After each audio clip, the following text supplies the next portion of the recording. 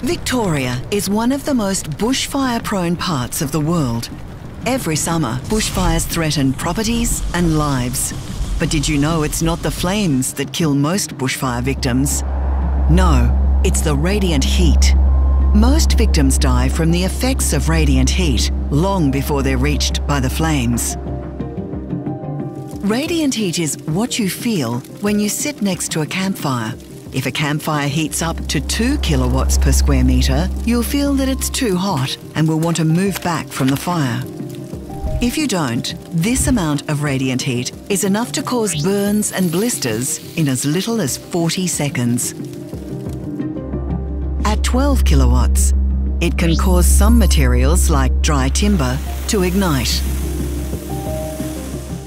A bushfire can reach 100 kilowatts, and the effects can be truly catastrophic.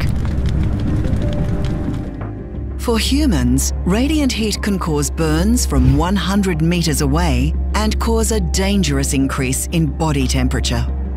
Radiant heat can cause the rapid onset of heat stroke. Heat stroke damages your brain, meaning you won't be able to concentrate to make good decisions as the fire arrives.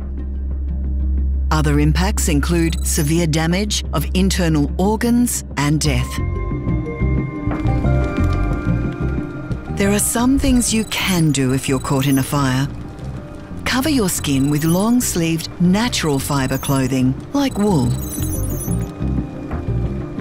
It's also useful to know that radiant heat only travels in straight lines and can't bend around corners. So, sheltering behind or inside solid structures may help protect you. But be aware, radiant heat will travel straight through glass. The best defense against radiant heat is a simple one.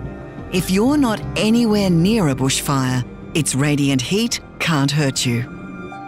Leaving early is always your safest option.